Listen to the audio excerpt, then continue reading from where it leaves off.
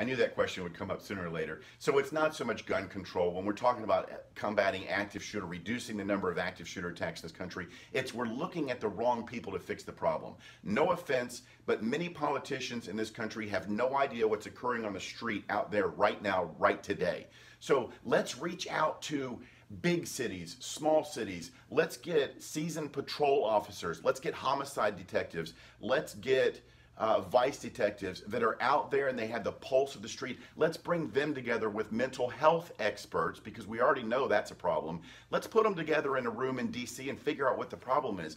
We have to remember, though, that we don't want it to become a vacation for chiefs, commanders, and lieutenants, FBI, LAPD, NYPD, ATF. Just because somebody has a fancy title behind their name does not necessarily mean that they know what's going on. So let's get those guys and girls that are out there doing the job, bring them together with mental health people, put them in DC. Let's fix this problem.